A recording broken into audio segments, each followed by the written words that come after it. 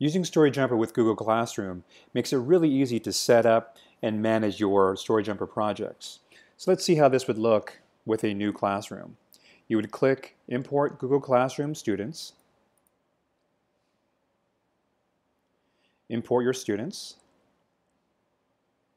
and then you can see that we've created accounts for all of your students here. Now, from within StoryJumper, you can create a classroom assignment. And you can see that we have included some preloaded instructions that you can customize. You can also choose a due date and then create the assignment. So let's see how this now looks from the student perspective. They go to their Google Classroom and they go to the assignment. You see the instructions and the included link, which they click on. They can sign in with their Google account.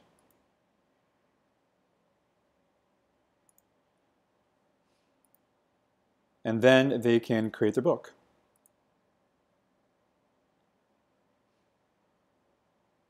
So let's say they create a book called My Amazing Book. And they can also add their voice to the book to record and narrate their story. So let's say that they have worked on this book for several sessions and now they're ready to turn it in. So they can go back to their home page and they can click on the Share to Classroom button. Choose their class. They can choose the assignment and then attach their book.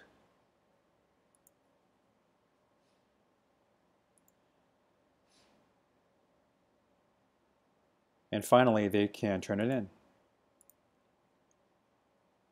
So now let's see how things look from the teacher perspective.